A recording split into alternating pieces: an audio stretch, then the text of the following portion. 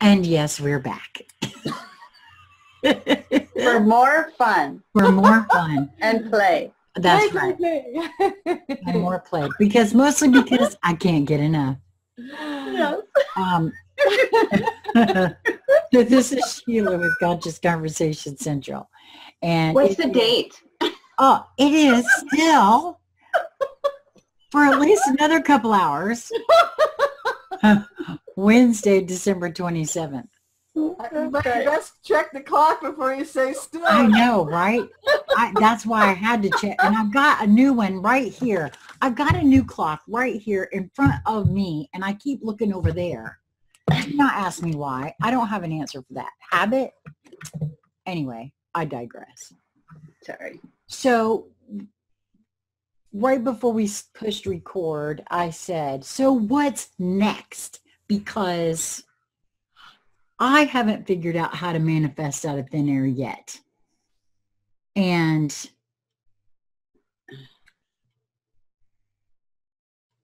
I don't like saying they won't let me play with my value. However,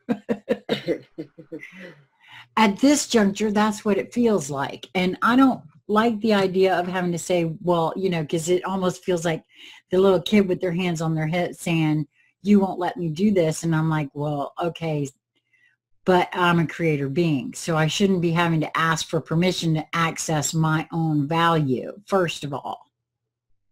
Mm-hmm. Lisa, jump in and play. Yes, please, Lisa, jump in and play, because I'm telling you, I want to go down there to the utility company and say, So does my dad. Hello. He's ready. He's already stormed the Federal Reserve. he wants. Well, I've just been playing with how do I manifest without. It doesn't matter to me. I know that we don't need money. That it's an artificial interlooper in my personal relationships and transactions. So I have been just sort of focusing on how to play in that playground. And I'm focusing more on what it is I wish to do, be, or have, and go march confidently in that direction, and know that the universe is conspiring to bring that to me, that the universe is me, and it is dancing, it's building the path before me. So with each step, it's sliding in, it's like the act of lifting my foot creates the earth underneath me. And so I don't really need an interlooper of any kind to grant me permission, to give me dollarinis, to intercede on my behalf in any way, shape, or form. Right. But that's the thing that's leaving, because it was never real. Right. And so I'm focusing on, really right now, what it is that I wish to do, be, and have. And honestly, I'm not even sure. I want to play more with what that is. What is it that I wish to experience? Because, well, like the story about my hair, I wanted to do something with the color, but I didn't have the cash, and I still don't even know how it happened, but I manifested it, and it didn't matter how, really. It was kind of interesting, but that part didn't matter. So what I learned from that experience is all I need to focus on is really what I wish to experience. What I catch myself focusing on is usually something completely different. And so for right now, I'm trying to train myself to think in new ways, to think outside the box that I've got myself pretty trained to exist in. And it was never necessary, but especially now, not only is it not necessary, it's irrelevant. So yeah, I'm still playing with figuring out what it is that I really wish to experience, and then just sort of advancing confidently in that direction, and knowing that I can achieve it. And the how is the fun, fascinating part, because I don't really know yet the how it will happen. Well, you both just gave a beautiful dovetailed illustration of what's next, because you know, when I hold up this piece of paper right now, this piece of paper is the text of the letter from the President to the Congress of the United States about the state of emergency that the United States of America is actually under right this moment, in case nobody knew that.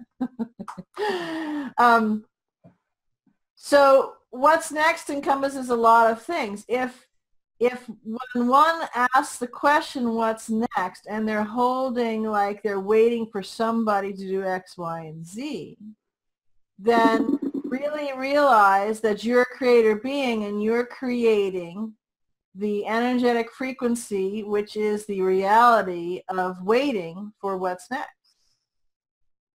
So since you're creating it and you are that powerful, you're going to keep waiting and creating the waiting for what's next until you go, oh, okay, I'm done with that. You know?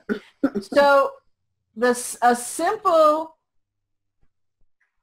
answer to what's next is to start to, and Lisa gave some beautiful illustrations of that, to step into the truth of who you are. Well, how do you do that? It depends what your perspective is.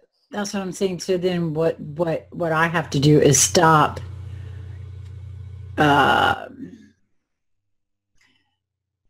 in my head saying, okay, that's all well and good, but how? Or, you know what I mean? And just start moving. Doing what you feel moved to do. Right. Period. And that could be, you know, feeling into a paragraph of this. Or it could be when you've had a thought and it's come by, some inspiration to do something and you go, I'm busy, or I'm this, or I'm tired, I want to watch TV, or da-da-da-da-da-da, right? You know, catch it next time it goes around and go, okay, cool. Don't say, I don't have this, or I don't know how to do that, or I'm not good enough, or no one will like it, or no one will come, or whatever it is, right? Just look at it purely for the part of it. You know, some people, I think a lot of people have seen the sand paintings that is made with sand that I think it was the Tibetan monks and others make. And they're these beautiful, gorgeous, delicious, intricate, vibrant creations. Very complex, and they're so focused and they're so jazzed, they're just playing and they're creating. And then when they're all done, yeah. And a linear perspective goes, wow, what did you do? That was beautiful. You ruined it. No, actually didn't, because I created it and I experienced it and I enjoyed it and it was magnificent and I let the creation go and it's out in the energy to recreate in different ways when it touches other beings to create it. If you really step into and really integrate and really allow your heart to open to the truth of what is, you are a creator being. So there are bajillion and millions and infinite numbers, whatever the the commas and zeros are, of sand paintings or hairdos or thises or that's, whatever it is. And the house, same thing, there's a million hows. But when we go in the languaging, because the languaging is a construct that holds the toning of the indoctrination and the constructs and the false construct that is basically all but completely in rubble right now. Right. Pretty much all but completely in rubble. And the only tiny infinitesimal parts that are not in rubble right now is only because enough beings are holding it there that it's not in, and that's not even going to last anymore either. Okay? So that's what's next. And what's next is different for all the billions of beings on this planet and all the other planets.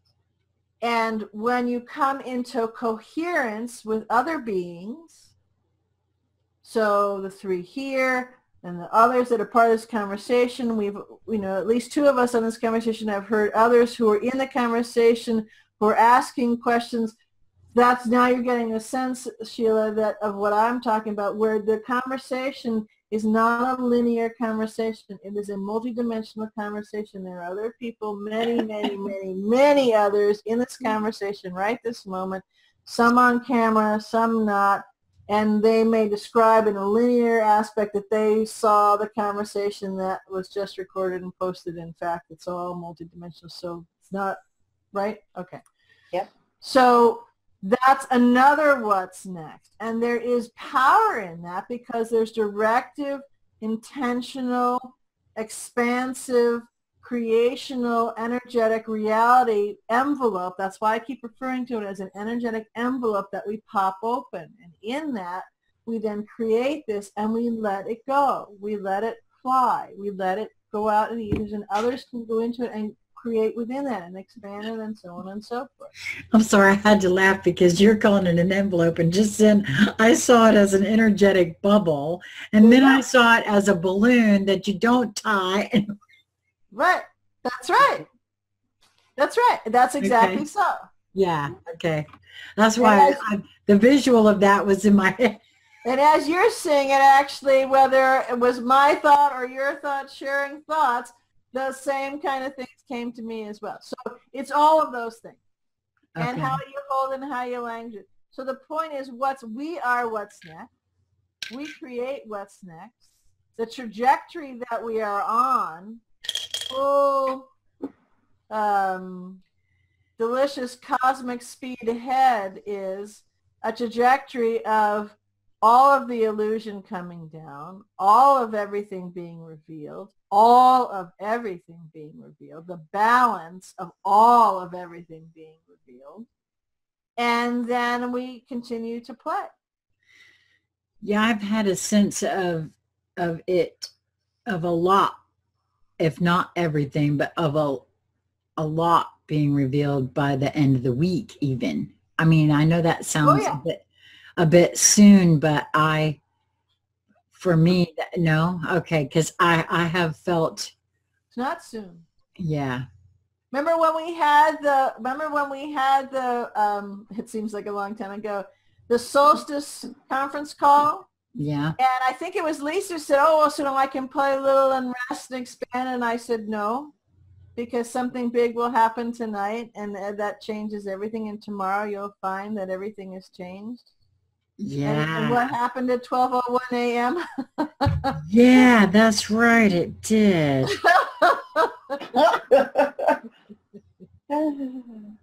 So this is what I'm referring to. So yeah. So the what, and the other thing too is, so some of the questions coming in there, well, I don't know how, or what do I do, or how do I pull it down, or you started where you were, Lisa was talking about her father's, storming I love it, the Federal Reserve and that kind of stuff. Yeah, 74-year-old man. Yeah, and maybe we can go into one other paragraph in this, and that'll give some enlightenment. Okay. Every time when a thought pops into your mind, because you're letting your mind run the show instead of your heart leading how it's going and the mind being in service to it. Every time a thought comes in that has that feeling of what do I do, I'm little me, and I don't have money, or this and that, if only my TDDA would come through, then everything would be solved.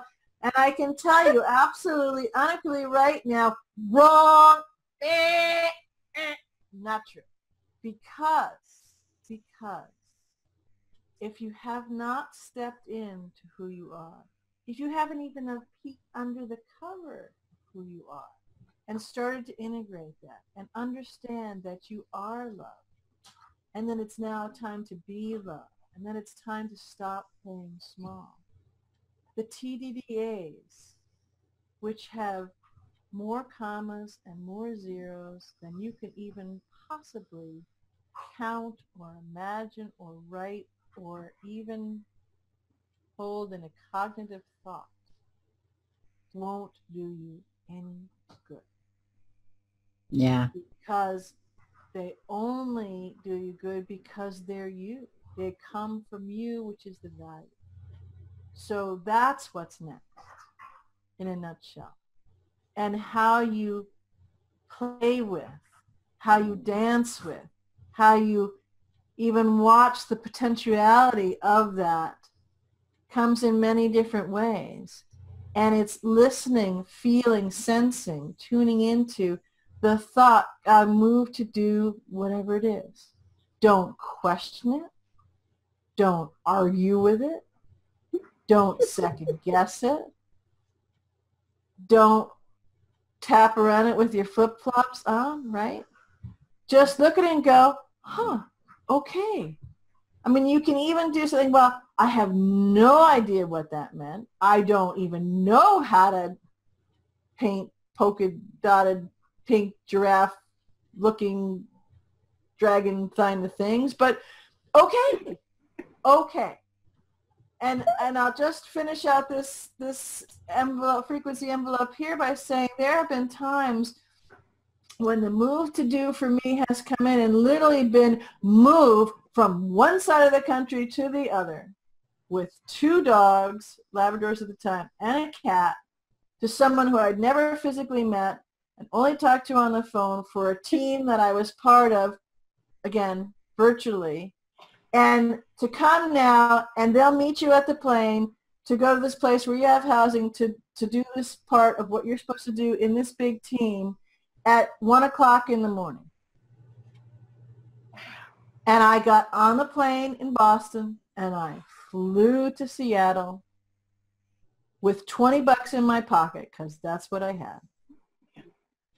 Wow. And I got off the plane with the only precious items, the only real things that I have in the world was my 2 dogs and my cat.